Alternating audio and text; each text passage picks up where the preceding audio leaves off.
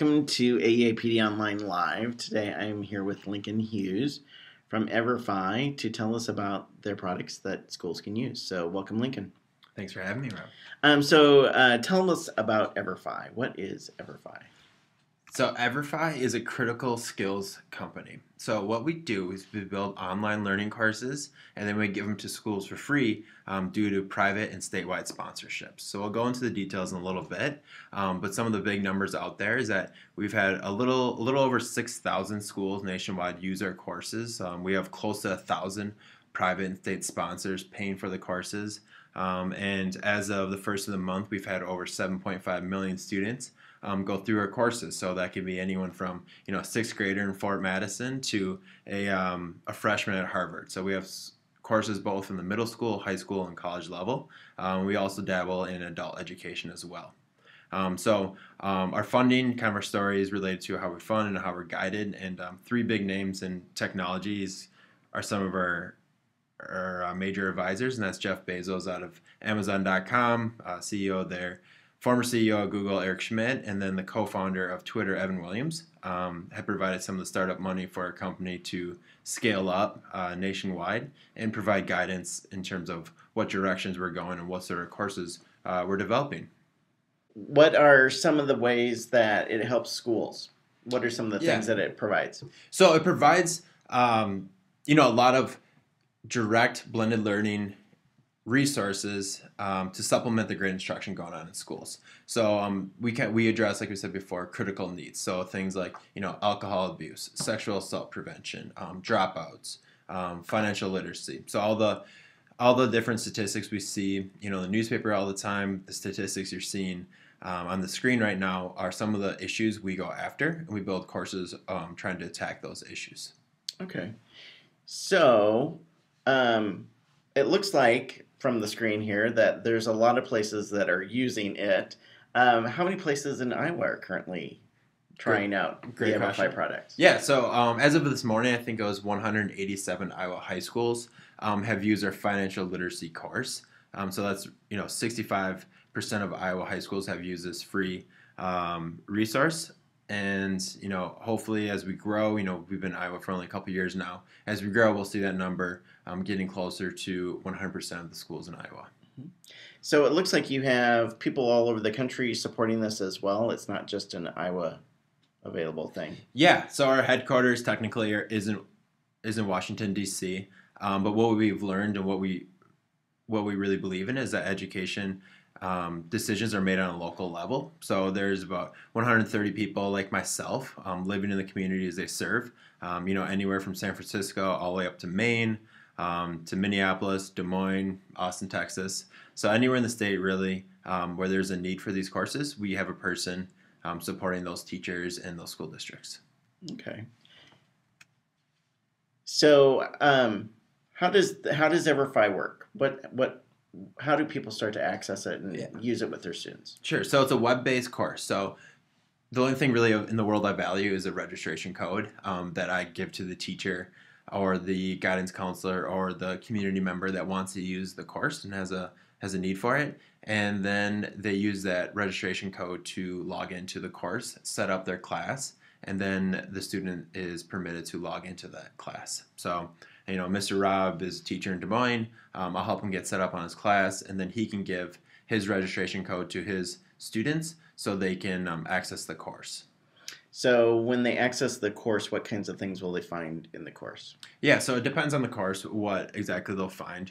But some features that are across all of our courses are instructional animation, gamification, digital badges, and online assessments. So instructional animation, the student's not passively sitting there watching a video on, the dangers of alcohol or what it does to the brain, but they're actually interacting with the material as they acquire new information.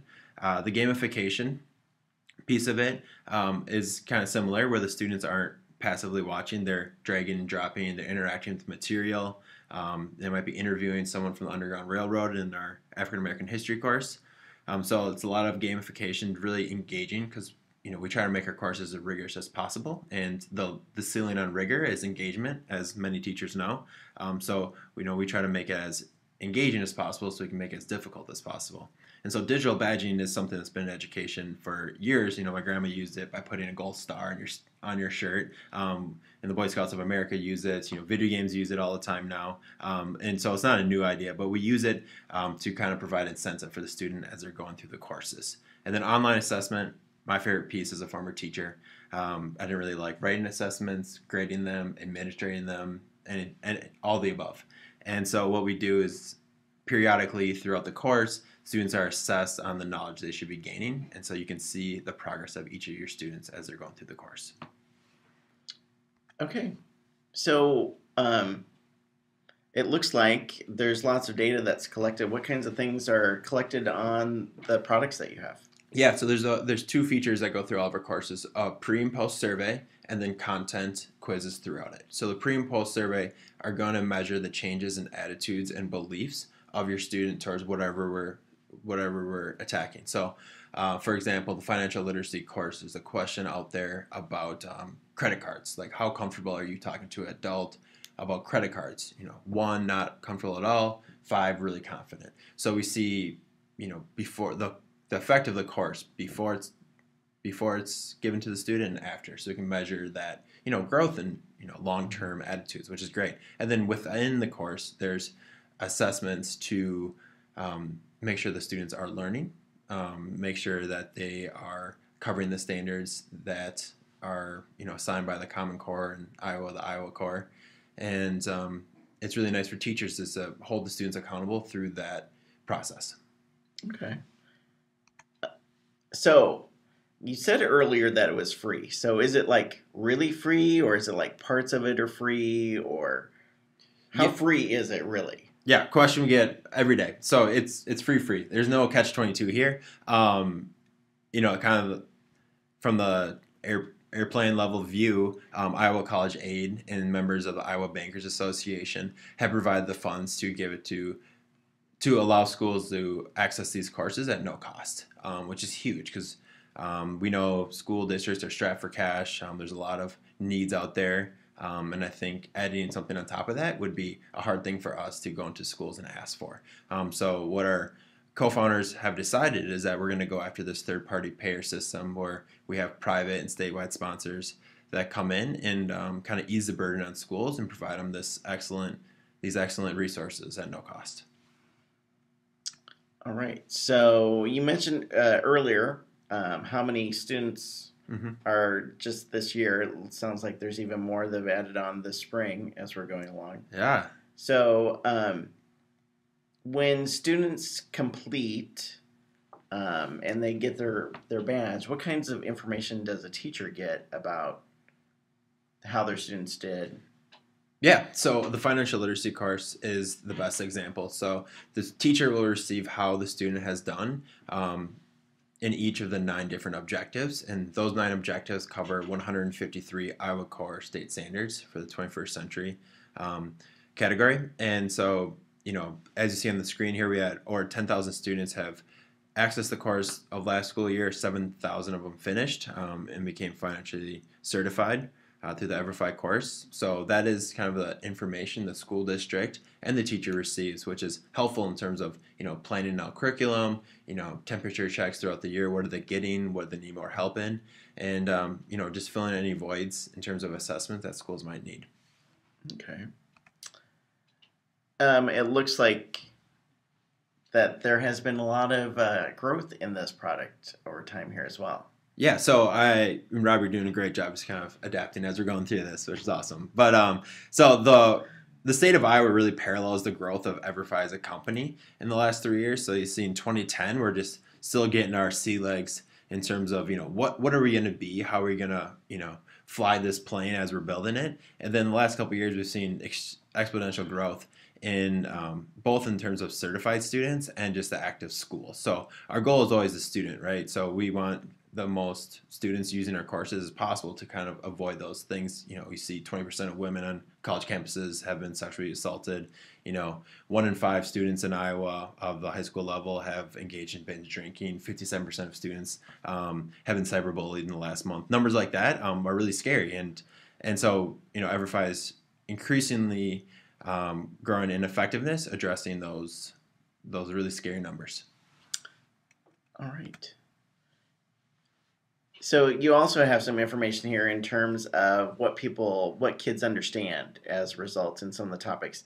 Talk a little bit more about this financial literacy module. It seems to be one of your more popular ones that people access. Yeah, and I think we'll go into it the video in a second, but what it is a 6 to 8 hour learning course that's web-based. It goes through, like I said before, 153 Iowa core state standards, and the topics we organize this information is are pretty bread and butter financial literacy topics.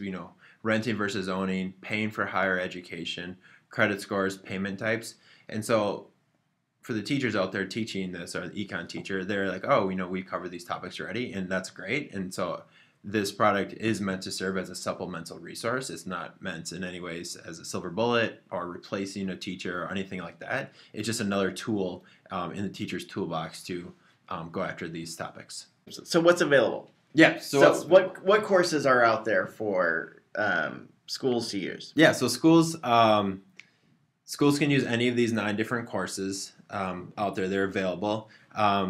Iowa College Aid, the Iowa Bankers Association have provided the funds for the financial literacy courses. So definitely those courses have to be used first before we even entertain some of our newer courses until we find sponsorship for those courses as well. So maybe in 20 years we'll see this fill out a little bit more, but these 5 vertices is kind of where we see our niche as a company and where we see a great need. So, intro to STEM readiness, health and wellness, all these critical skills are areas we specialize in. And then throughout all the courses, the same thing, digital badging, making sure the kids are engaged, and then data analysis, producing, results and quantifiable reasons why these courses work.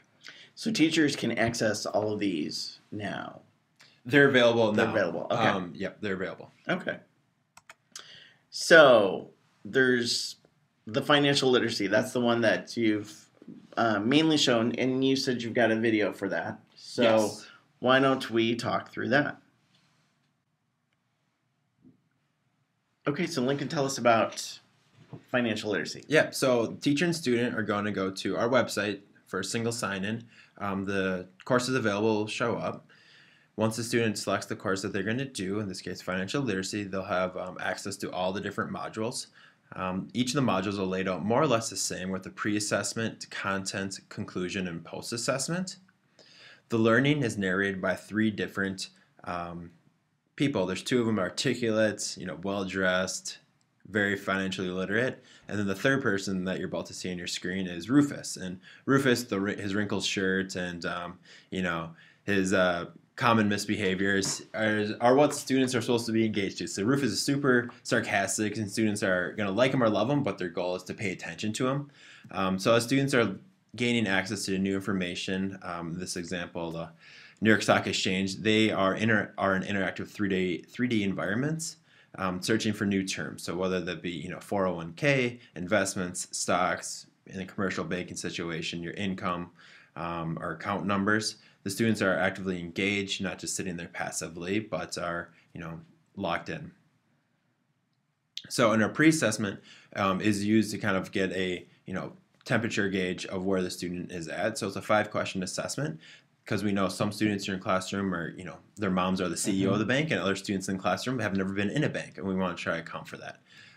For some of the terms, we have many visual anchors and audio that go with the term. So, credit scores, mortgages, fixed rate, adjustable rate, some of these out there ideas that are in banking, we try to connect that to something the student knows already, whether it be a picture or audio that can help them make that leap into more of 2 small steps. So once the students learn something new, in this case the investment module, they're asked to do something with it. So the feedback the students are getting as they're creating a risk portfolio fluctuates. In this example, they're filling out Rufus's 1099 easy form with his W-2. Most kids are surprised about how much tax is coming out of Rufus's income. In this example, classic Rufus has screwed up his budget once again, spent too much, and so the students are asked to take his receipts and categorize them into income and expenses over the last month to try to give him a little bit more structure in his spending habits. As Rob and I talked about before, digital badging is something we feature in all of our courses, and that allows students to know as they're going through the course that, yeah, they're doing a great job, they're making progress, and the ultimate certification is being financially literate, where the teacher can actually print off a certificate, give to the student, give to an award ceremony. As a former teacher myself, this is my favorite part of the course is the post-assessment to actually know if the students learned something. So the students have to get 70% or above on the assessment to move on to the next module. If they don't, they're pushed into a review session and allowed to take the quiz again. So we don't give up on students by any means. We just ask them to master the content that we teach them. So this is a nice feature of the course itself too. It's called the EverFi Life Game, where it's kind of looking similar to a digital environment where students can create an avatar, change the mohawk color or whatnot, and then they get an objective. They're pushed into a 3D interactive environment. In this case, it's a high school environment. Sam here has gotten a first part-time job, so he has to figure out what he has to do before his first day of work. How many deductions is he going to take? What is his budget going to look like? Can he go to prom? Things like that. So we try to make it as realistic and engaging as possible.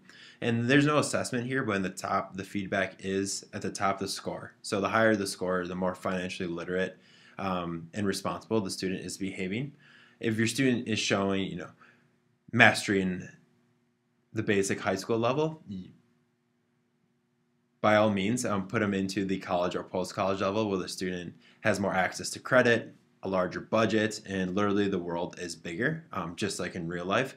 And all through this, on the bottom, they're seeing feedback from virtual friends, kind of what we call mooter, and then the available funds to give them feedback to make sure that they're living within their means, and asking them to be critical thinkers in terms of financial literacy. So that is the EverFi Financial Literacy course in a nutshell. Do you have any questions? So there's actual content, and then there's a way for them to actually apply it as well. So it's not just learning facts, but then there's the application and the gaming part of that as well. Yeah, and some teachers, the game part of the EverFi Life Game, teachers use it as maybe a activity at the end of the period if someone finishes early. Some use it as an incentive if the kid's doing well, if it's really motivating to the students. Some use the EverFi Life Game as kind of an intro to a new unit if they're doing a financial literacy unit. So it's like we said before, it's just a resource for teachers, and teachers are great. Teachers are passionate and they're creative, and this tool just allows them to be those things. All right, so that's the financial literacy program. What is Vault? So Vault came out of a need that middle school and elementary principals had in terms of teaching financial literacy. So Vault is kind of what I call the younger sibling of our high school program. So instead of very practical things like what is your credit score, what is a FAFSA report in the high school level, we'll have things more about making financial decisions, like what is a need versus a want. Who's a good person to ask for financial advice? What is savings and investing, and why are they valuable to my life as a very young person getting into the financial world? Okay. I also noticed by the screen, it looks like this module takes about 2.5 hours typically for kids to finish. Do they have to do that in one block of time? Can you break it up? How might you do that? Great question. I didn't even register that. So whatever time we say the course takes, whether it be 2 hours for this course, for example, 8 hours for the high school financial literacy, those are broken down to about 35 to 45-minute segments. So kind of a traditional class period, we try to fit it into one of those. So it's 2.5 hours total of seed time. That can be broken up into 5 or 6 days, and those 5 or 6 days don't have to be back to back to back. They can be every Friday for 2 months, or in some cases this has been assigned as homework in a situation like that, or computer lab or study hall. So it's really up to the school to decide how they want to implement the course. And it's modular, so I'm assuming that you could do like credit and borrowing when you're talking about that, or that's part of a unit that you're talking with, and you don't have to do it all in a 2-week period or something like that. Yeah, you can spread it out. Totally, because some teachers, like me, for example, when I used it in my classroom, I would teach the unit, let's just say I'm paying for higher education, and then we would use the EverFi module on higher education as a assessment piece. Some teachers have used it very successfully, using it as kind of an intro to new material to kind of get a ground level knowledge base that all the students know before they jump into maybe a project or traditional lecture style um, lessons regarding that topic. Okay. So Ignition, we'll kind of just jump through some of our courses here. Ignition is about being digitally literate and responsible. So it deals with some of those huge issues that are middle schools and growingly elementary schools are dealing with in terms of internet, cyberbullying, being safe on social media, keeping your privacy safe. What information can you give out? What can't you? And some very basic things that sometimes are overlooked, like parts of a computer, how the internet operates, and kind of like what the digital world actually is. Radius is our intro, what we call Intro to STEM, our STEM readiness course, and it deals with applied math and basic HTML coding, which is the number one skill sought after by employers in the next 10 years, projected in the next 10 years, which is exciting. And this course is a little larger lift. It's about 10 hours long, and it's just great. I mean, I think it's an extremely attractive game as you're playing it. Like, I was very engaged, and at the same time, there's a lot of help that goes along with it. So a teacher doesn't need to have a background in computer programming to teach this, because our product team has done a great job having help screens pop up if a student's getting stuck, or just really simple, straightforward directions as the students are going through different missions in this. And at the same time, besides the content, students are being exposed to different careers in STEM. They're, what some people would consider non-traditional careers in STEM, not just an engineer, but some other things that are attainable with a 2-year degree or, an untraditional background education. So STEM's not just for engineering anymore. It's not, yeah. Newsflash. So Alcohol EDU, this was originally a college thing. So a lot of colleges will have their freshmen go through our Alcohol EDU for high school before orientation. High school principals heard about it and asked EverFi to produce a course that was appropriate for high school level, but dealing with those same issues of myths versus facts in alcohol. What is blood alcohol concentration? What does it do to a brain's development? So we're educating students on what alcohol does to their body, and so the next time they're in a situation where they might be drinking, they can make a more educated choice. So what's really cool about this course is that we have a pre-survey. The students go through the 3-hour course, and then they are forced to wait 30 days before they take the post-survey. So in that interim time, they're meant to kind of experience life and then reflect on that at the post-survey to see, the gains in, kind of the choices they're making and the processes they're going through. So this could be something health teachers could embed in their curriculum, or PE teachers, or health. I mean, anyone with science. Access to the internet, really. I mean, it's not limited to anyone. In the States, we've seen this used widespread. Mostly as gym teachers, health teachers. But I know I've had guidance counselors ask me about it, or transitional situations are. Alternative schools have asked me about it, just so they know what's going on in their school, because the data we're collecting on your students is very honest, because we know high schoolers are very honest, one of their many great attributes, and we ask them, like, how frequently are you drinking, what are the sort of environments you're in when you're drinking, and very straightforward questions get straightforward answers, which is what we want. Okay. So Commons is based off of Sandra Day O'Connor's iCivics. And so what they have, if you're a social studies teacher, you're probably familiar with this already, but what they have is a series of games that deal with social studies concepts like federal versus state rights, how the electoral college works. And around those great games, we have built 7 different modules that deal with topics usually seen in American history or government class. And what's great about this course, in my opinion as a former social studies teacher, is that it's addressing Iowa core standards in terms of reading informational texts, which are really tough to read. Like, the Bill of Rights is a very tough document to read, and I think Common does a great job of breaking it down, having students really get the gist of what the Bill of Rights is. And on top of that, at the end of the modules, students are asked to write an op-ed that you can submit to your local newspaper. Okay. So how do people go about getting started? What do they do? Yeah, so an ambitious person can take what they see on the screen right now and get started on the financial literacy course tomorrow. Um, if there's any questions, my information's at the bottom. And I highly recommend you contact me because part of my job is not just to let teachers know about what the courses are and how to use them, but also teacher support. So, questions like what internet browser should I be using? Can we use it here? What standards does it cover? Do you have a teacher guide? All those questions are what keeps me employed, right? Hmm. So we have all those things at EverFi, and I'm more than happy to give them out to teachers, but they have to ask. I can't read minds. So please give me contact or a call at the contact information at the bottom, and we'll get you set up and get you some blended learning resources. They're pretty good.